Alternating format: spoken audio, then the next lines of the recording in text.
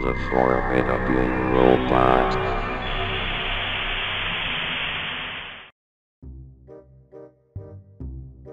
Hello, my name is Pickles, and today I am commentating one of the worst lost episode creepypastas that have been published into the ruined Spinpasta Wiki, which was invested with cringeworthy and repetitive THX pastas. Today I'll be looking at a lost episode of Little Einsteins. In case if you don't know, it's an old Disney Junior or Playhouse Disney show, featuring 4 children going on adventures in a red rocket, teaching us about music and whatnot. Well, I haven't even watched this show, even though I made a vague description of it. Wow, I'm reviewing a lost episode of another Disney Junior show, after I did a review about The Lion Guard Episode 0, published in Gsupo the Predator's Lost Episode Wiki. This story is written by no other than Dave1995, who still makes those repetitive THX creepypastas, and lost episode creepypastas that are fucking out of the question. He still makes these kinds of stories everyone has been annoyingly doing on this site, including the likes of deleted scenes and lost internship recreations of movies and TV shows. This still pisses me off. Everyone has been copying Robin Horton's works in the worst ways possible, just to officially dominate the platform of shitty THX pastas and the likes of that, and there's no way the formidable robot would read these stories, which now opposed to crappy pastas. Yeah, the word crappy means that is literally a pile of steaming crap, or shit, if you are mature enough to watch this.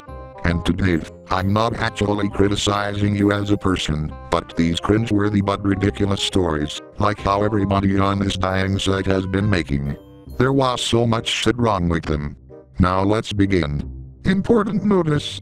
Bruh, not too loud. I do not want any activity of vandalism on this page. Anyone who attempts to vandalize will be reported to Squidman Escape. Squidman Escape is actually the admin on this site. In case if you don't know, he was the one who deleted the Think Lost advertisement creepypasta, which is now lost due to its deletion, and nobody dared to rewrite and re-upload the accuracy of that story, which was narrated on this channel back in 2019. I'd say to believe that the Think story has been heavily vandalized. Author's note. The following story might contain some references to other stories, so please be aware. Oh yeah, that's why it's gonna be swell, which is no fucking way that the formidable robot would read this in the serious way possible. Could there be any more better lost episode stories on this site that don't have those kinds of references? The story. Does anyone remember the Playhouse Disney TV show, Little Einsteins? It's a show about a group of 4 kids named Leo, June, Quincy, and Annie, who go on musical adventures. Kind of like what I said at the beginning, lol. This show was my childhood, and I even have a couple of favorite episodes. Heck, when I was still 6 years old in 2010, I would usually get up super early to catch an episode of Little Einsteins. However, there is an episode that rather disturbs me to this day. Disturbs me to this day? Oh, you gotta add disturbs me to this day, otherwise it won't be a lost episode creepypasta without that famous line. Can't you see I was being sarcastic? My dad, my older brother and I had went to see Thor, Love and Thunder. I thought it was a pretty good Marvel movie. We then headed to Wendy's for lunch. My meal was a Baconator combo with a chocolate frosty. To be frank, those Marvel movies are fucking boring. We're just in the likes of cartoons and whatnot, rather than modern superhero bullshit. Also, why did the ending of the paragraph reminded me of the Tracy Ullman show of The Simpsons? No wait, that was a chocolate frosty from Wendy's, not a frosty chocolate milkshake. After I finished eating, I had to use the restroom. Before walking in, I spotted a box close to the Jackson's convenience store, which was paired with the Wendy's restaurant. Perfect, a left-alone box that contained a disturbing DVD, a trope that was used while making these god-awful lost episode creepypastas on this site. I figured I'd bring the box with me, just so I can frame THX for making all those lost THX trailers. Finally, a reference to those THX fuckfests in a lost episode creepypasta. Whenever I see that robot, Sexy Texy or whatever his name is, I will beat his shiny metal ass, and it goes like, This is what you get for dominating the hell out of spin pasta.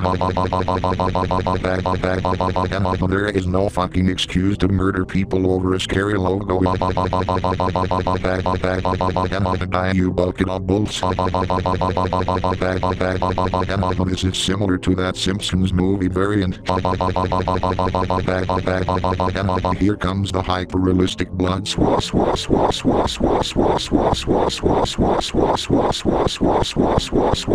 bag. That was swell. Now back to the shit pasta. As soon as we got home, I got a steak knife and opened the box. My thoughts were somehow wrong, as it was instead a little Einsteins DVD. However, it looked rather strange. The cover consisted of the 4 kids standing in front of a black and white grass field. Swell shit, Sherlock. Do you ever think the 4 characters in a grayscale grass field is strange? To be honest, this image of the cover is like what you expect in those shitty spin pasta stories since the dawn of the 2020s. The DVD was titled as Little Einsteins and His Solo Mission and Other Missions. These kinds of DVD titles are what you expect in those fucked up Teletubbies creepypastas. I don't know, could there be a lost episode of the Teletubbies called Pickles Rules the Earth and Other Stories? Back to the shitfest. The only reason I thought it was strange is because I don't think that black and white grass field appeared in any Solo Mission. Like I said, swell shit, Sherlock. I took a look back at the DVD and saw the episode list. But the 4th episode on the list was an episode I have never seen in my life. The episode's name was The Dawn Is Your Enemy. I found that very odd. Shit, that's the title of this lost episode pasta. I knew this fuckfest had something to do with that Adult Swim creepypasta, based on a closing bumper called The Dawn Is Your Enemy. That's where shit gets real as we continued. But I was glad to see a rare DVD about Little Einsteins. I popped the disc into my PlayStation 4 and lied down on my bed. It began with the Walt Disney Studios Home Entertainment logo, and then it showed a trailer for Lightyear. I got rather confused about a Little Einsteins DVD being made in 2022, considering the show was cancelled in 2009. Well, fuck. Does any of you people watched Pixar's Lightyear when it came out in theaters? Well, I didn't, because I don't even know what the fuck is going on here. The reason of that Little Einsteins DVD being made in 2022 is that you must be watching a bootleg, mimicking it being officially made by Disney.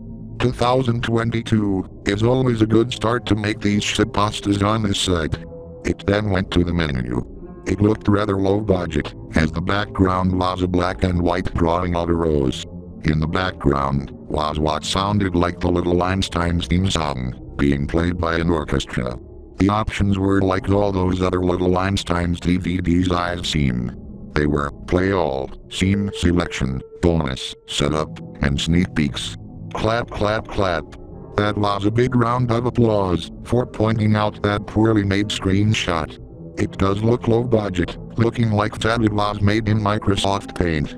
I hit Play All, and sat through 3 episodes of the show, including Annie's Solo Mission, The Northern Night Light, and Go West, Young Train. Both 3 episodes were good, but the last one made me obviously frightened.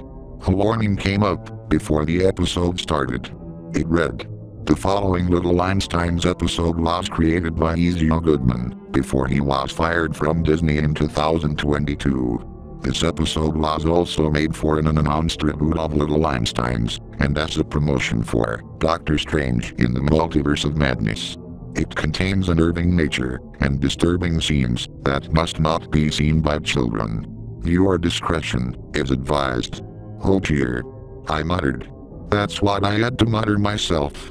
Ezio Goodman is just one of your typical criminals of cringeworthy THX deleted scenes, lost internship recreations, and lost episode creepypastas, spin pasta style. I don't even give a fuck about Adam Kennington and his proxies. Now let's move on. It started off with the intro, which played normal. The curtain closed as the Little Einsteins began to get the show ready. Annie poked her head out of the curtain while saying the title of the episode. June came out and said that the art was made by nobody. There wasn't any music of the day, which felt odd. The episode started with the four main characters in their normal clothes, watching TV. For some reason, the characters never watched TV throughout the series. Well shit, this is what the reboot could have been like. Characters being lazy as fuck, unnecessary poop jokes, etc. Just like your typical unfunny and sadistic reboot to a cancelled show, like how Teen Titans suffered its fate of being a terrible revival since 2013, and goes on forever. Oh boy. Oh boy, oh boy, oh boy. Before I read this paragraph, I will not provide random voice actors to do this shit. I'll do the shitty voice acting for this fuckfest of a lost episode story. June looked at the camera and said, "Hello, I'm June. We stayed up late watching a network not for children." And he yawned and said, "I barely got any sleep from watching TV. I'm gonna head to bed." The kid said okay, and he went upstairs. Leo, June, and Quincy then decided to make some breakfast. They made some cereal, and they sat down on the couch. All of a sudden, the closing bumper from Adult Swim, which was "The Dawn is Your Enemy," played on the TV. Well, who even had the balls to make an episode for a children's show, based on Adult Swim and its scary bumper, and even the original pasta about the bumper itself? Let's skedaddle. Leo read the words in confusion. Just then, a black-colored hand poked out of the TV, which I don't think ever happened in the original bumper. "Why did this remind me of username 666? The hand then dragged Leo, June, and Quincy into the TV as they screamed. As soon as the hand left, the TV in the episode froze. As the sun came up, and he woke up and got out of bed. "I hope you guys saved some breakfast for me." And he said, "Look Annie, it's me, Group Pickles. Your friends have been abducted by the scary bumper, you dipshit.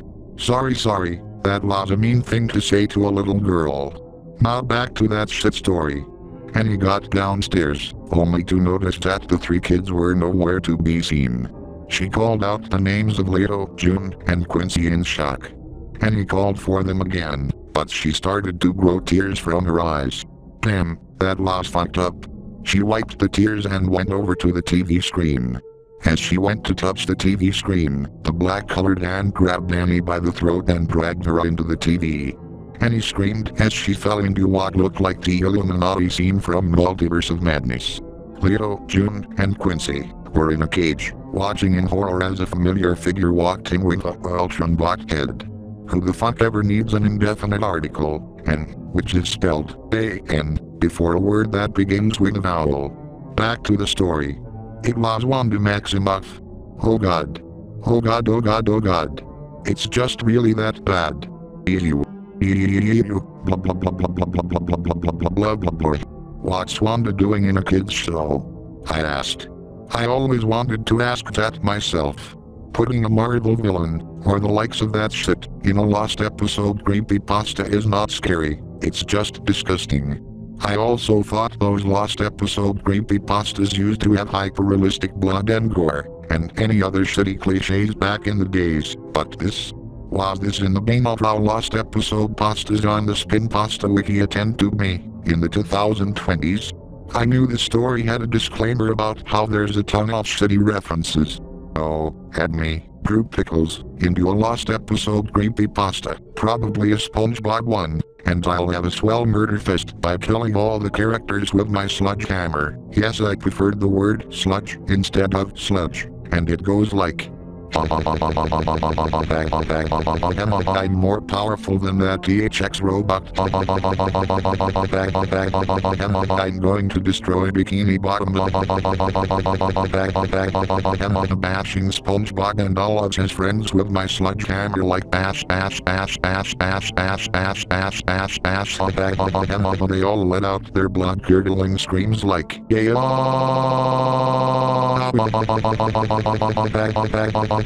Then hyper-realistic blood splattered everywhere.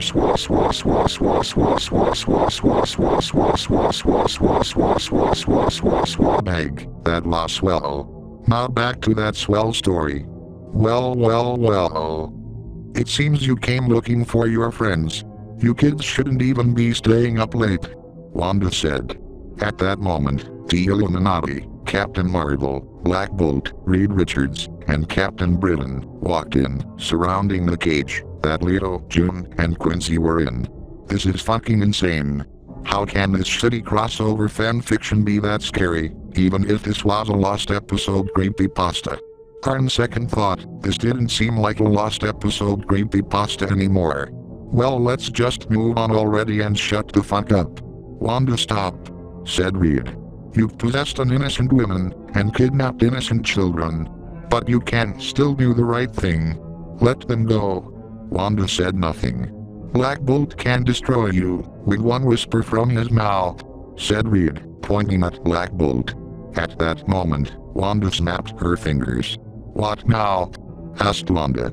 The camera then panned to show Black Bolt frantically tapping his face, trying to find his mouth. Then, ow!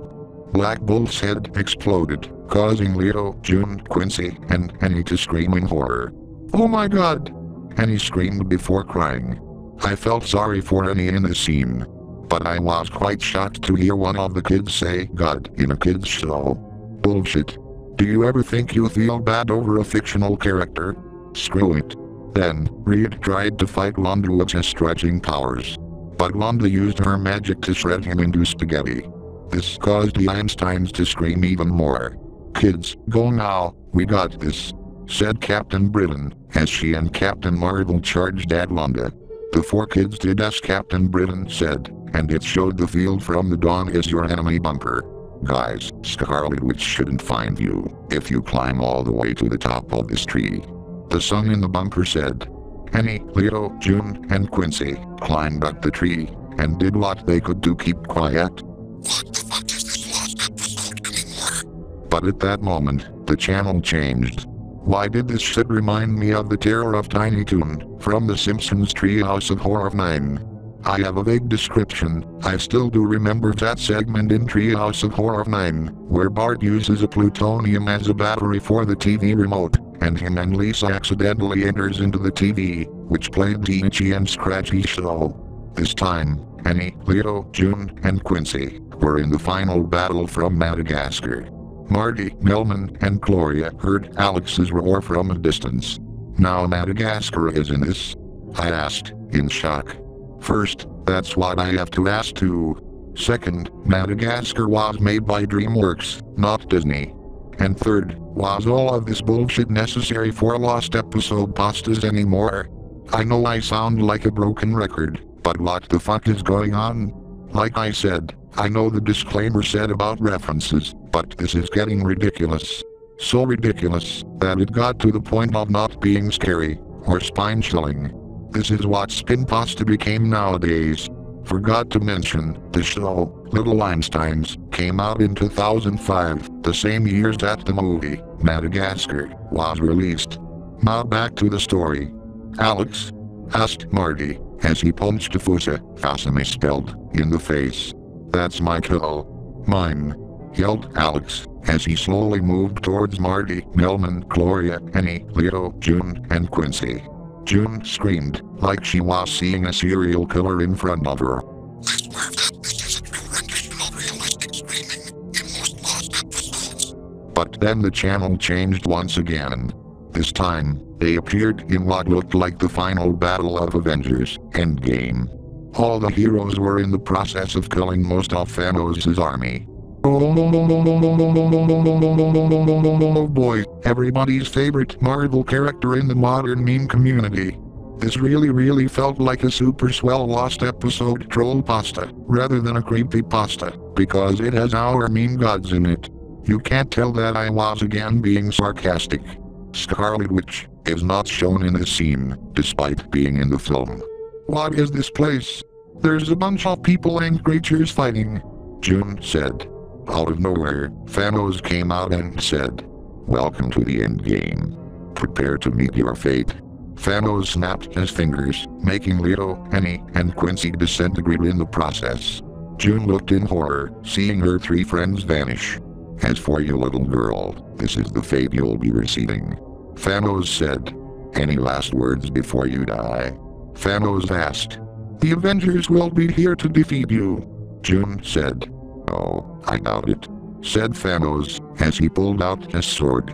"I am inevitable. I think I'll grab my popcorn while reading this funk-fested story." Before Thanos' double-edged sword made contact with June, it was for some reason a dream, as June woke up, hard breathing. Why is this actually reminding me of that one scene from that What If Machine episode from season 3 of Futurama, where Leo woke up from her Wizard of Oz dream? Leo woke up and asked, "June, are you okay?" June replied with, "Yes, it was a terrible nightmare I had. You, Annie, Quincy, and I were watching TV, and then we got dragged into the TV. And there was this witch. She was murdering a lot of Marvel heroes. Then the channel switched with a line coming up towards us. And then you, Annie, and Quincy got snapped by Thanos." I always use my "talks like a lady" voice for female characters in this story. Leo then said, "How horrible. Let's just get back to sleep. It's still a bit early." June said. They went back to sleep, and the curtain before the curtain call closed. The curtain opened up and June was the only one on stage. In some funny and odd way, June was not wearing her shoes, which was confusing. June then said, "Remember kids, it is best that you all don't stay up late to watch a channel not for kids. 'Cause if you do, you'll see things that can frighten you, like the bumper for The Dawn is Your Enemy. Good night." "Shut up, June. Go to your Xbox 360 and play one request." Sorry for that comedic outburst. I was making a shitty reference to that other deleted little Einsteins Crappypasta that the Shadow Reader ranted about in his cancelled Creepypasta Fails series. It then displayed the credits. In the background was the porch theme from Avengers: Infinity War. Overall, the credits seemed normal, including the logos that played after that. After the credits, it stayed at a black screen for about 15 seconds, which was rather unusual. It's like a VHS tape, where a movie or TV show ended, and then displayed a black screen for a few minutes, and then static, until the tape rewinds itself. Well, that shit never happened in this pasta, even though the lost episode was in a DVD, not a VHS tape. Now back to reading. I was going to assume that the DVD would show one more thing. And you guessed it, something happened. A skeleton that is about to pop out. Oh no, I'm so spooked. I don't want to die with hyper-realistic blood coming out of me. And fuck no, in this story, it's not like that. The 15-second black screen was interrupted by a close-up shot of the dog, from Baby Mozart. Really? Where's the spooky eyes with red pupils, and the hyper-realistic blood on the dog? How is that supposed to be disturbing? In the background, I could hear what sounded like the jump scare sound from Sally.exe. Good way to shoehorn a popular creepypasta in this, even though that these shitty THX pastas, and the likes of that, had this fucking reference, including Sonic.exe as well. In the vein of my sarcasm, you can't make a THX, deleted scene, lost internship recreation, or lost episode creepypasta without referencing spooky classic cliches and pastas like Sonic.exe, Sally.exe, and also Pickles.exe. Because of how loud the jump scare was, I screamed in shock. Then the episode ended, and took me back to the menu. I couldn't believe that I had seen a little Einsteins episode with this much fucked up stuff. And that, ladies and genties, is that how the protagonist got the fucking balls to use profanity once in his story. What's the big deal? It doesn't hurt anybody. Fuck funkity fuck fuck fuck. You know that this video was made for mature audiences. Now back to the reading. My dad came in the room wondering what I was screaming about, so I went to episode selection and played the exact same episode. After he watched it, he felt scared too. I still don't find this episode scary, I still find it ridiculous. This is more like a ridicule pasta, something I created with my brain. The next day, I took the DVD and threw it in the garbage instead of smashing it.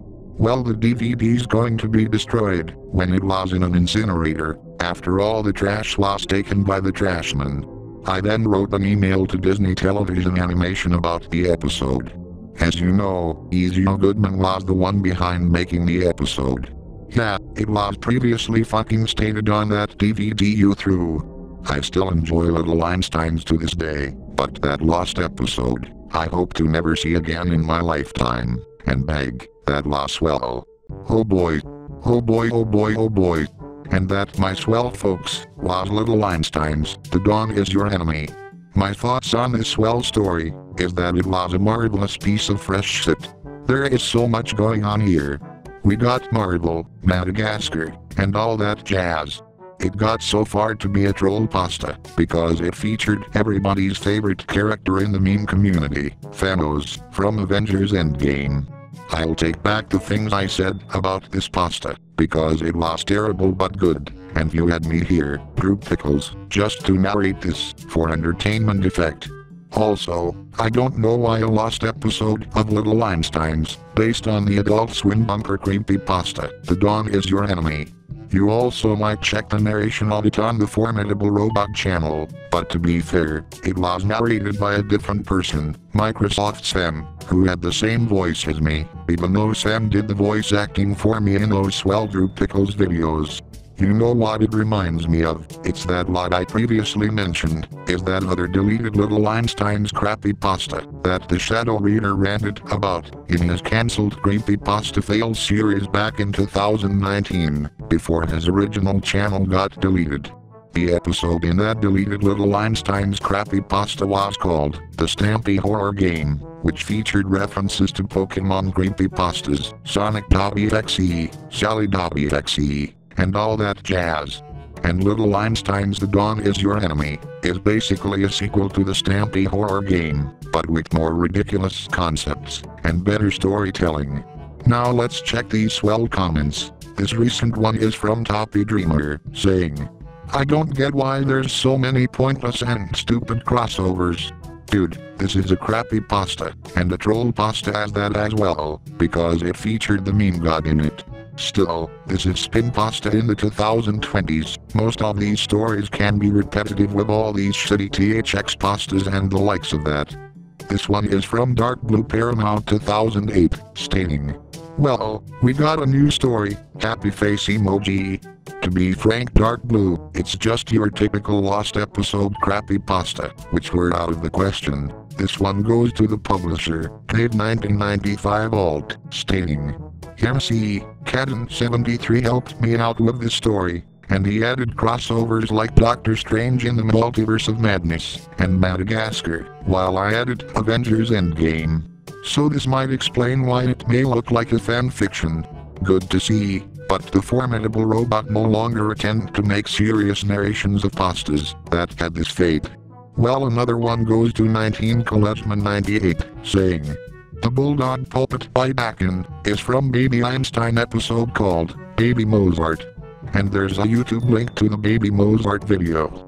Last comment, with the replies, goes to Topical Studios, who used to be called Meatball Mars, stating, This still felt like a crappy pasta, as it comes to THX and Lost Internship creepypastas. None of this was scary in this episode, it's nothing more but a shitty crossover fanfiction. This is basically a sequel to that one lost episode creepypasta that the Shadow Reader hated reading in his one Creepypasta Fails video. That's what I just said. The first reply on the comment was from no other than Dave, saying, I respect your opinion. By the way, what was that Creepypasta Fails that the Shadow Reader used to do?